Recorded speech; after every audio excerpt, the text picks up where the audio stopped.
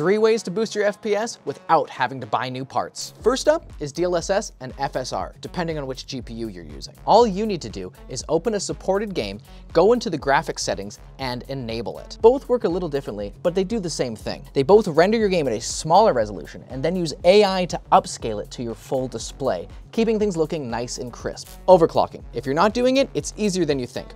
All you need to do is download an overclocking utility like MSI Afterburner. Start by increasing using 50 megahertz increments to the core and memory clock. If your computer crashes, dial back those settings a bit, or increase your power and temperature limits to a setting that you're comfortable with. And some graphic settings hurt performance more than they help the visuals.